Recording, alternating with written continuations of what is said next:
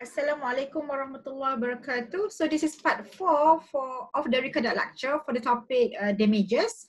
So in part 3 we discuss about the second limb. Okay, basically it's about the requirement of elements of knowledge, and we discuss about remoteness. Okay, so whenever the damage is too remote, then it's not recoverable.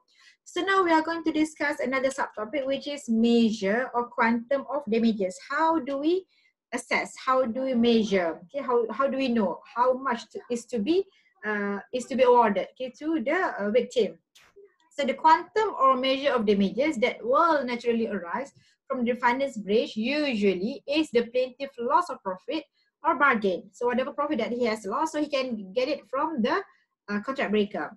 And which will normally, how to calculate? Which will normally be the difference between the market price and the contract price. So the court will try to see what's the gap, what's the difference between the market price and also the contract price here. We have illustration D to assist us here. Let me read out to you. Illustration D, B, C, D. Okay, all right, D. I think we have read. Okay, it's okay. I read again. It's about A contracts to buy base ship for 60,000, okay, but breaks his promise.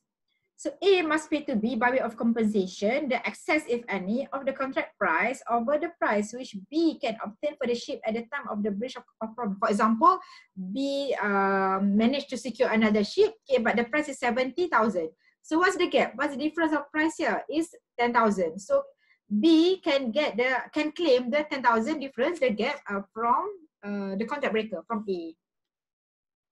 So let's go to the case. We have the case of Popular Industries Limited and Eastern Garment Manufacturing, Musim Berhad. It involves a company in Canada suing the company in Malaysia. They have sale and purchase contract or agreement here.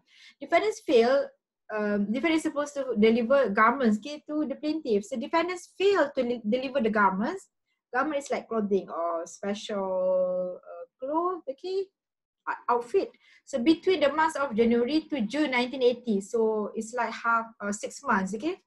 And plaintiff claimed that by reason of the defendant's breaches of the contract, they were unable to purchase similar goods on the market. So there's no replacement, cannot get the similar item. And because of that, were unable to supply their customers, and they suffered loss of profit because they are expected to resell the garments. Okay, so they are expected to get the profit from the resale of the garments.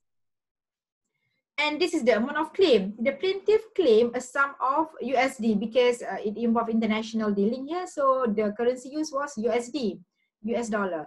So that's the amount of claim, 70K, okay, plus here, okay, which they said represented the average loss of profits on resale. So the expected profit is they are going to resell at 32% markup, okay, markup price and the profit of the landed value of the garments, okay, which defendants ought to have but did not deliver. So no delivery, so cannot get the profit. Expected one is 32% of the price, okay.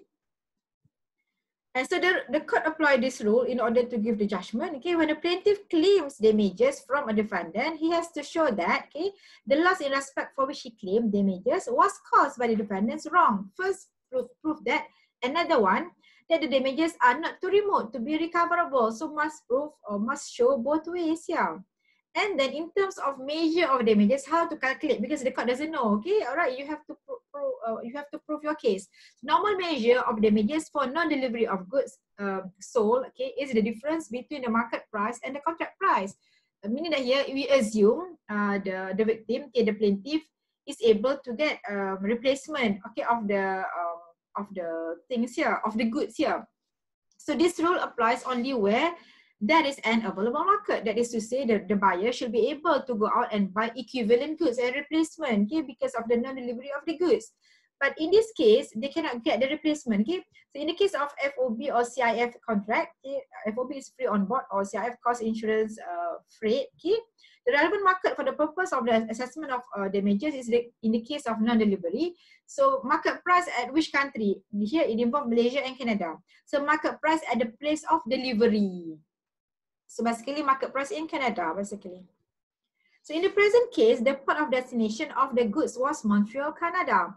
And the parties involved, I mean the plaintiff here, both Mr. and Mrs. Sagal, and they had testified, okay, without challenge or contradiction, that they could not obtain the goods in Canada. No similar garments, okay, being sold in Canada, as there was no market there for the same, nor could they have obtained the goods anywhere else, so cannot get replacement, as their quota had been exhausted.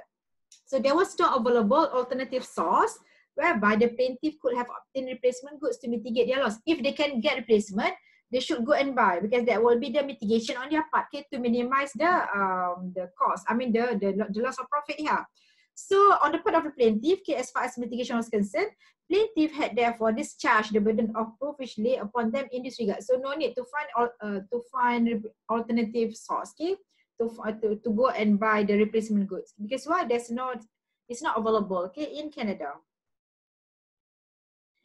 Okay, on top of proving measurement of damage, here also the related requirement is proof of damage. Okay, here you have proof, yeah, there was a breach and then you suffer this amount of losses, cannot mitigate, cannot get the replacement. So now the next step is plaintiff must produce satisfactory evidence, usually the documentary evidence, to enable the court to make reasonable evaluation of the loss incurred. In order for the court to allow the claim, so the court needs all the evidences, all the documentation, especially, for example, receipt whatsoever, or the report or audited report whatsoever. So we have this case. I think you learned this case in your contract one, okay, when you discuss about oral contract, because the contract in this case was made orally. So the case is Syed Jaafar bin Syed Ibrahim and Maju Mehar Singh Travel and Tours in Berhad 1999. What happened here? Plaintiff is a simple villager, okay, bent on making a commission out of Hajj and Umrah travel. So plaintiff managed to get 100 persons from various villages in Kota Baru who wanted to perform the Hajj in May 1992. And he's the one who is responsible. It's like his representative. Okay, he had also collected some money from them and their passport for purpose of travel arrangement. And then the plaintiff contended that defendant orally agreed. So that's oral promises, okay, by the defendant.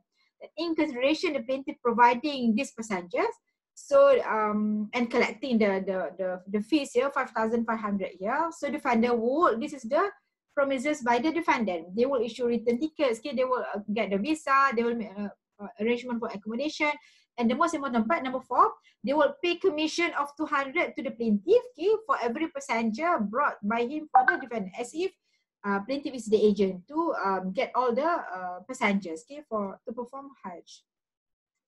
So what happened? The first group of 74 passengers departed from Kota Baru and arrived at the Subang International Airport. But defendant informed plaintiff they could not get the visa. So now all the passengers were stranded. Okay. So defendant represented to the plaintiff on the same day that the first group of passengers could depart with the second group. They come the promise by defendant say, okay, no problem. Okay, they are going to depart together. Okay, later at a later date, because later they will secure their visa. And then because of the facts that now they have to wait, okay, so they are stranded at the airport. So plaintiff claimed that he had to make arrangement for accommodation and provide food for the passengers in KL, in Kuala Lumpur. So he placed them in various hotels in Kuala Lumpur and paid for their accommodation. And then on the part of the defendant, okay, the actual cost for the travel arrangement is that price, okay, 1,900, and then defendant give discount 25%. So actual total cost is 216,000. And then because of that, plaintiff claim the full amount, okay, minus the actual cost incurred by the defendant. And so the full claim is 614,000 ringgit Malaysia, 500. Now the court held that yes, there was a breach, okay, having found the plaintiff. So the next question is whether the plaintiff is entitled to make the various claim. Can we allow the claim or not? Okay, who is plaintiff? Does he have the local standard? Is he the agent? Is he the representative for all the passengers? So as far as the case was concerned, there's no evidence, okay, no documentary evidence, no witness whatsoever, no evidence before the court that the 150 passengers had not been refunded their money or not been furnished a ticket subsequently. So we don't know what happened. Okay, did the passenger got the refund? Okay, what happened to the ticket? Did they get the ticket or not? And on the part of the plaintiff, there is also no evidence that 150 passengers had authorized the plaintiff to sue on their behalf, because actually the real victim is the passengers. Okay. So, and then the court said it is tried law, okay, a matter of principle, that special damages must be both specifically pleaded and proved. So plaintiff pleaded the case, but it wasn't properly proved, no evidence, okay, in respect of two things here. So in the circumstances, it is the court's judgment that the plaintiff has failed to prove the claim. So meaning the plaintiff failed on the final stage of the case here. Okay, there was a breach, but then it wasn't properly proved. Not enough evidence. And then we come back to the Popular Industries case. Okay, we discuss it under measure here. Measure, remember they cannot get replacement for the non-delivered item garments. So now the last stage is that how to assess damages. Okay, yes, there's a breach, but how to give the amount that they claim. So the court went to consider the crucial question. Okay, have the plaintiff prove their claim for damages as alleged or at all? What's your proof? What's your evidence that you suffer this amount of damages here? So under cross-examination by counsel for the defendant, the witness said he did not have with him the plaintiff audited account. No audited account. It's a mere allegation that, okay, I usually resell at 32% markup, okay, the profit. So because of that, okay, no audited account. So the witness could not give full particulars of the plaintiff account for that alleged duration, 1975 until 1982. So eventually, they cannot get the amount that they ask. Okay, not enough evidence. Okay, because the court cannot simply give whatever that you allege or you claim. What's the evidence? Especially the documentary evidence, audited account, or even eyewitness. But here, no, nothing. Okay. All right. So we stop here. We are going to finish the whole topic in the final part of our Zoom recorded lecture. Thank you for listening. Let me stop share first. Okay. Assalamualaikum warahmatullahi wabarakatuh. See you in the final part.